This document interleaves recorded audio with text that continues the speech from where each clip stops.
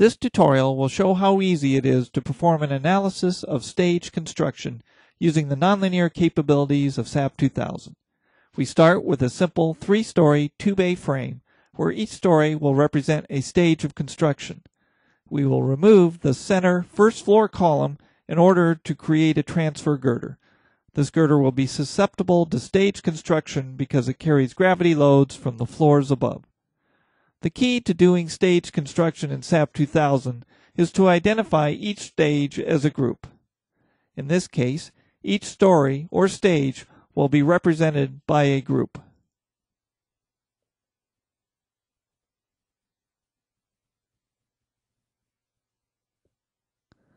Repeat this process for each story, selecting and then assigning the objects to a new group.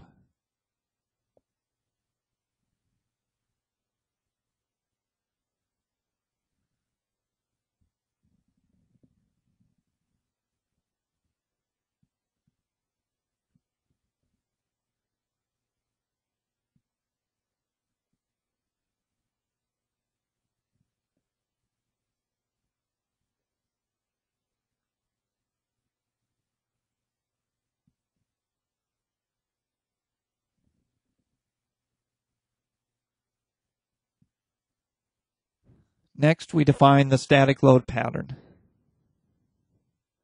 For this example, we will use only the self-weight dead load.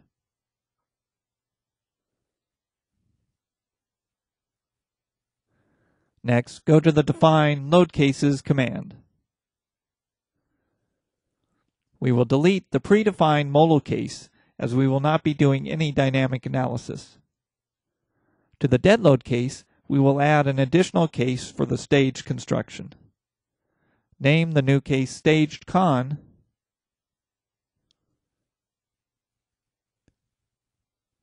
and select the nonlinear stage construction option under the analysis type. We will not have any geometric nonlinearities in this model, and make sure that the 0 initial conditions is selected. Add 3 stages under Stage Definition,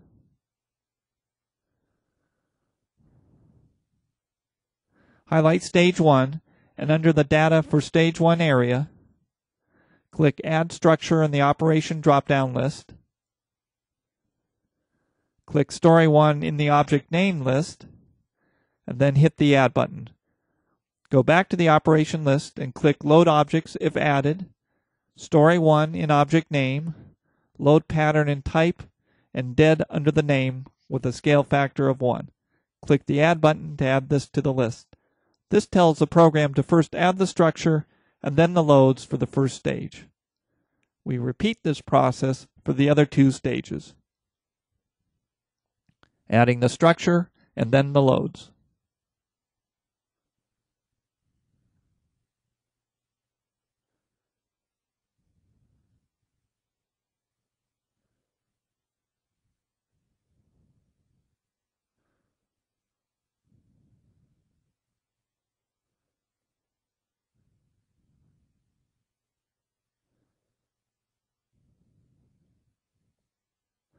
Click on the Modify Show button for the results saved and select the End of each stage option.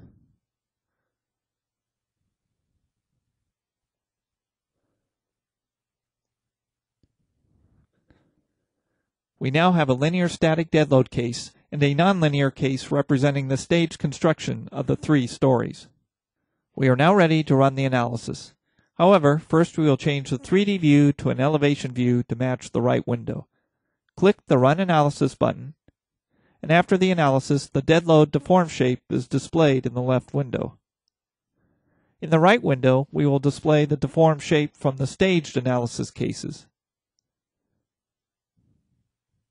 We select the Stage Con case and Step 1, which is at the end of Stage 1.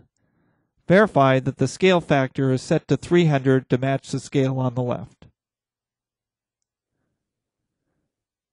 Add the next story with Step 2,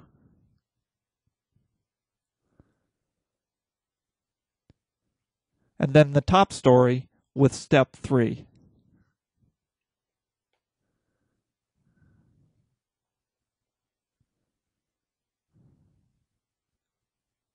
A right click on the middle joint for the linear case shows a displacement of about 0.2 inches, while at the same location in the nonlinear stage analysis gives a result of almost 0.4 inches, nearly double. Next, change the left window to show the moment diagrams for the linear dead load case.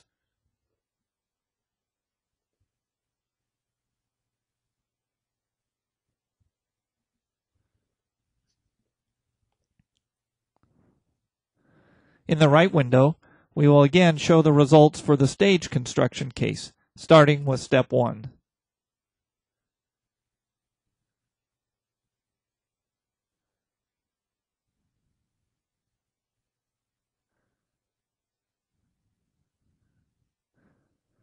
We can toggle up through the steps to see how the moment changes. At step 3, the last step, the moment in the transfer girder jumps to 89.8 kip inches, more than double that of the linear analysis where the entire structure works together to span between the columns. This concludes this tutorial.